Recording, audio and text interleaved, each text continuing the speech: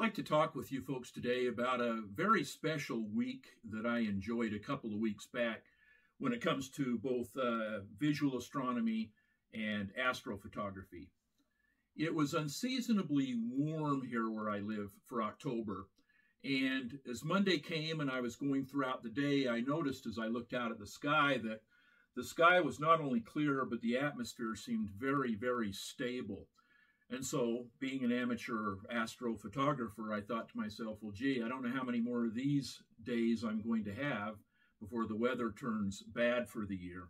So I thought, I probably ought to get out in my backyard observatory and do some imaging tonight. So I got out there on Monday night and I decided to take an image of the great galaxy in Andromeda, M31, and of course its satellites M32 and M110. Well, when I processed it the next day, I obviously got excited about astrophotography again. Those of you who do astrophotography will know how that happens when you feel like you've taken a pretty decent image. And as Tuesday rolled on, I noticed again that the sky was clear and everything seemed pretty stable. So I thought, well, I think I'll do this again.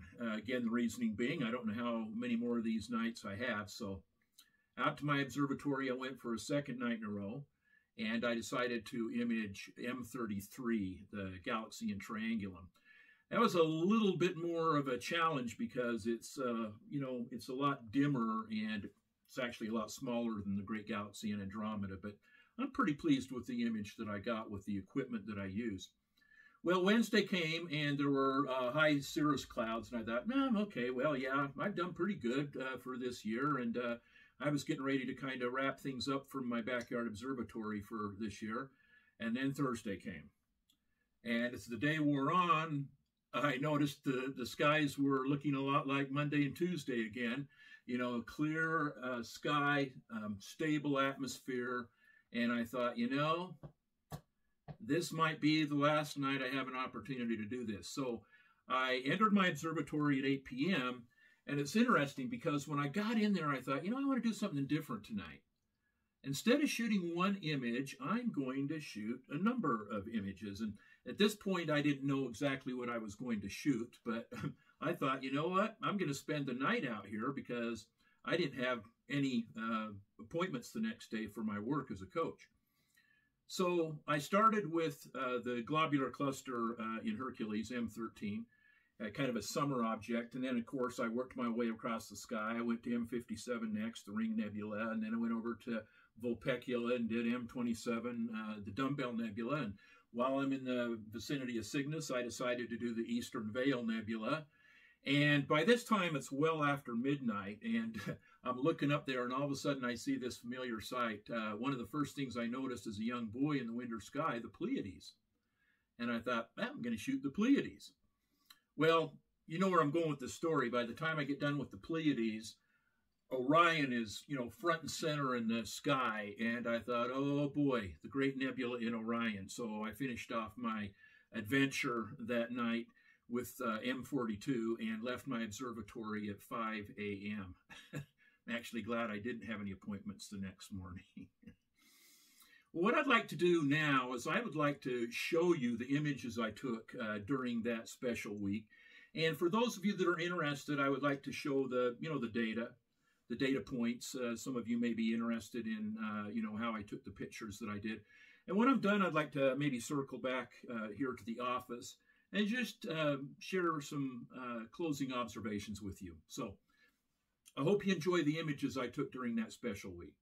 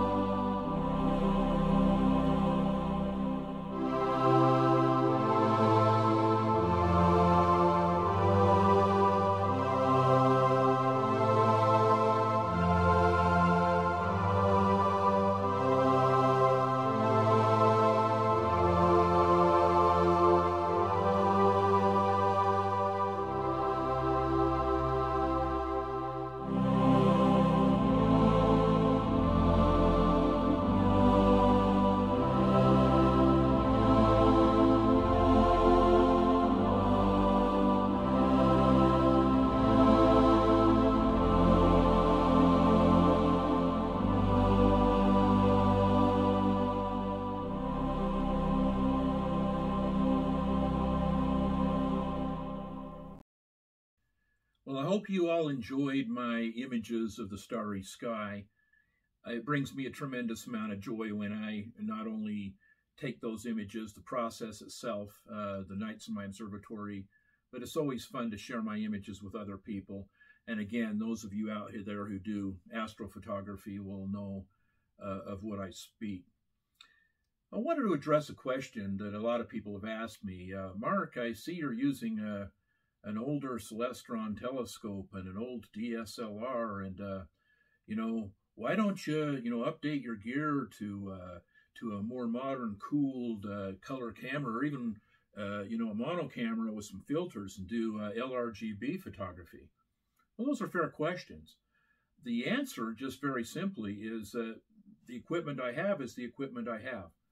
And like many of you out there, I have many, many interests that call for my time and attention in life. And I guess I could, step up and spend more money on astrophotography, but I don't really feel a need. See, I've kind of found my happy place when it comes to astrophotography, and it may be very modest in some people's estimation, but I'm happy. I'm really happy with the equipment that I have and, exploring its capabilities. Yeah, I have friends that have telescopes and mounts. Just the telescope and the mount together cost way more money than my observatory, everything in it, plus all the astronomical gear that I have owned in my entire life. And they take gorgeous pictures of the night sky. And you know what? I'm happy for them. I really am happy for them. Their images bring a lot of joy to me, and they are experiencing their interest in the night sky on their terms, and I applaud that. Life is about finding out what makes you happy as an individual, and then setting out in life to enjoy those things on your terms. Everything in life is not a competition, at least it shouldn't have to be. It's about finding joy in the things that you do. And so I thought that that was just important as a point to make.